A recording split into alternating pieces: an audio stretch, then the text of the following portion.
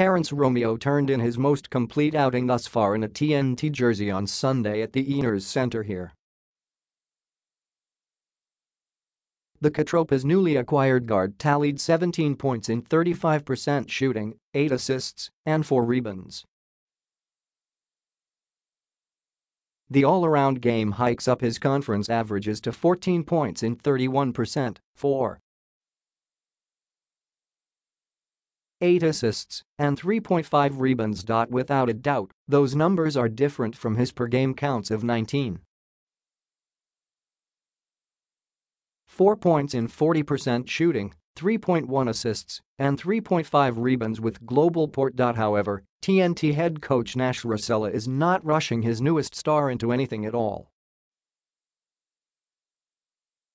"You don't expect everybody to be at their best right away. It takes time," he told reporters after he, Romeo, and their team fell for the first time in the conference. He then continued, referring to resurgent Philadelphia in the NBA, Sixers guy, process. For an example closer to home, Racela mentioned how dynastic defending champion San Miguel lost in its first game with highly touted top overall draft pick Christian Standhardinger. "Uno nag young sorry na coach Leo Austria? Rome wasn't built in a day, because they are in the process of building their team," he shared.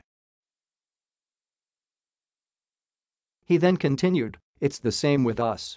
If San Miguel experiences that and they are the best team in the league, all the more us, because we use them as the barometer." Without a doubt, Romeo will be better for his new team. And with a better Romeo, the KaTropa will also be better, without a doubt.